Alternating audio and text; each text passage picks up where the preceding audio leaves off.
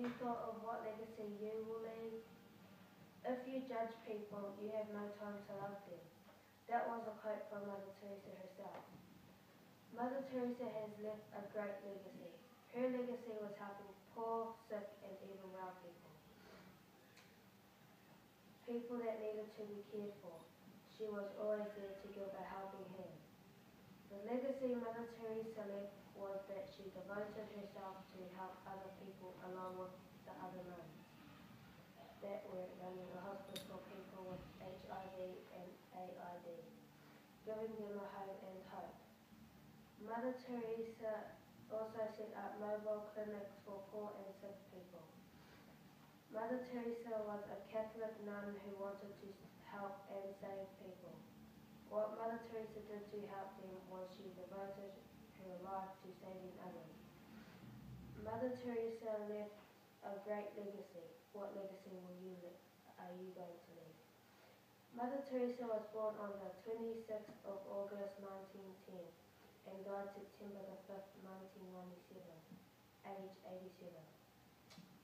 Mother Teresa's family was the other nuns, but her actual family was Nicole, her mother, John Raphael, her father, and Loretto, her sister. Mother Teresa saved people's lives. Therefore, she has left a great legacy.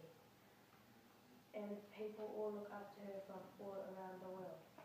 Mother Teresa is a great role model, as she was kind, caring, and selfless.